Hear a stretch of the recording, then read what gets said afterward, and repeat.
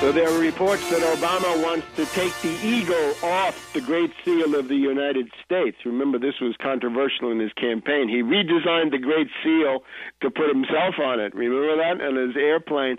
But now, sobered by the realities of actually having to govern, Obama will remove the eagle from the Great Seal of the United States and replace it with a Predator drone.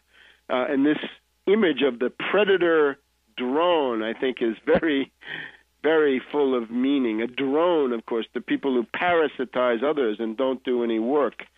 Think of the interesting opening scenes of Verdi's immortal opera, Attila, about Attila the Hun, of course, where Attila clashes with the Roman general Aetius, and the famous aria by Attila when he says, "Vanitosi abietti dormenti tenete del mondo la posta." So you egocentric, self-centered characters, abject and lazy, you exercise power over the world. You have world power. A bad scene. And the idea is that we're in the low empire, where this is the last days of Pompeii, more or less. The question is, the empire will not last, but will the underlying nation-state last? I say yes, it should, and that is more than enough to take care of every reasonable need. And again, as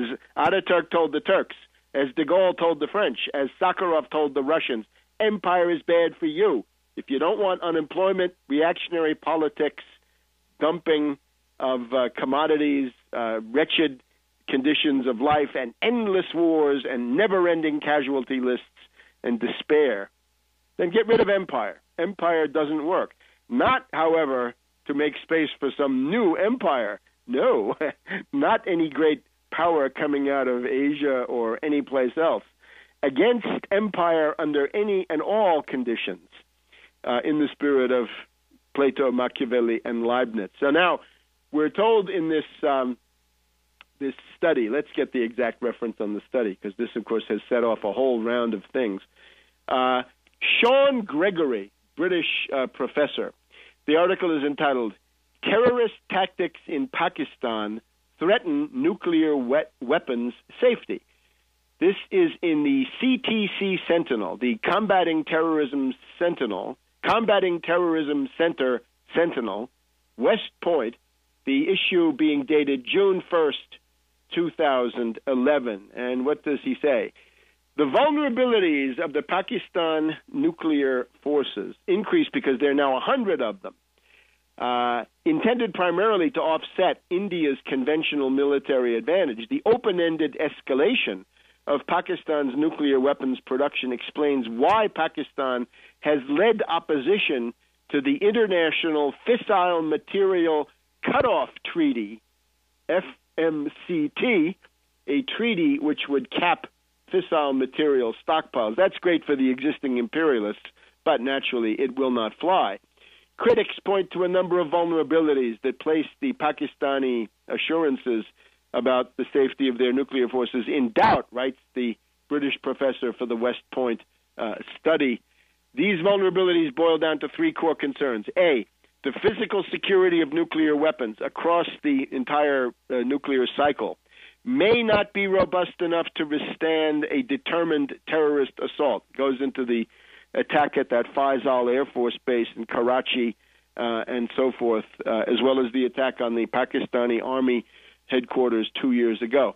B, that about 70,000 people will have access to the nuclear weapons cycle at some point, and some may be willing to collude in various ways with terrorists. And C, the threat extends beyond terrorists gaining access to complete and viable nuclear weapons and includes the immense political and security implications of terrorists gaining access to fissile material, nuclear weapons components, or penetrating nuclear weapons facilities.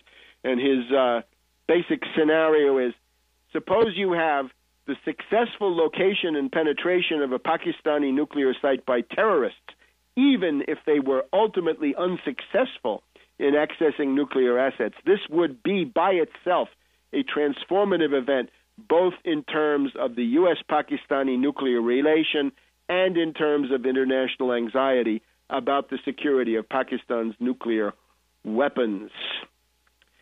So, lots of press accounts rehashing that in various forms with various quotations. Again, the easy pretext, a strike against Zawahiri could then turn into such an attack. The Pakistan government on June 9th asked President Ahmadinejad of Iran for the specifics. What specific intel does he have that there's going to be a U.S. attack on the Pakistani nuclear forces? And this is all over various newspapers and so forth. Now there's lots of friction. We are told that the Pakistani government has been kicking out various CIA representatives, the people that were the spies and informants supposedly in the anti-Bin Laden operation of May 1st. They have been arrested as op-ed columnists here, even in the Washington Post today, the most anti-Pakistani paper. David Ignatius, the establishment, right, CIA, State Department mouthpiece, he says it's not surprising that Pakistan arrested people suspected as CIA informants on the Osama bin Laden raid and other operations. Working with a foreign intelligence service, even a friendly one with good motives, so supposedly, is a no-no in any country, asked Jonathan Pollard. Yeah. So anybody working for a foreign intelligence agency is going to have some grief. The Pakistanis are apparently blockading food and water shipments into one of the drone bases. They want the drone attacks to stop. But various writers, including the same Ignatius, say, well, the Pakistanis complain about these drone attacks, but they cannot and will not stop predator missions that originate in Afghanistan. Well, maybe yes and maybe no. I mean, there would be ways to stop such predator drone attacks, such as attacking the bases from which they are conducted, and that could be done through irregular forces. So this is an insane escalation. Now, in the middle of all of it, we have a great chill of fear going through the U.S. foreign policy establishment, and it starts with the New York Times on June 15th. Pakistan's chief of army fights to keep his job. And this is about General Kayani, General Ashfaq Parvez Kayani, who has been the head of the Pakistani military since 2007. And here's what the New York Times writes about him.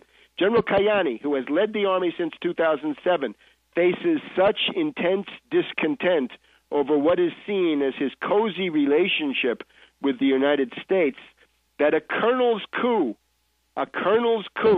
while unlikely, was not out of the question, said a well-informed Pakistani who has seen the general in recent weeks, as well as an American military official involved with Pakistan for many years. So two sources say there may be a coup d'etat brewing against Kayani.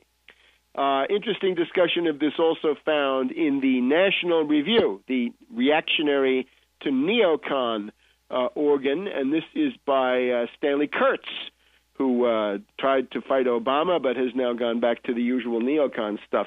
So yesterday, June 15th, the Washington Post and the New York Times both talk about the tremendous anti-Americanism in Pakistan. This is simply resentment for insults and attacks and perfidy. I don't understand this holier-than-thou hypocritical double standard applied by these observers. Of course I do, but there it is. So he's worried. He says, these two articles are disturbing. The New York Times account is more disturbing because it raises the prospect of an anti-American colonel's coup against Kayani. So he goes through, what will this mean? The Pakistan army is forcing American operations out of the country. They have blocked the supply of food and water to the drone base, and there are now these more attacks on the tank trucks on the Karachi to Khyber supply line, and he gets to the point of saying the outcome of a break could be war. Yeah, war. We had this here about a month ago here, Dr. Kurtz. We'll be back in a minute.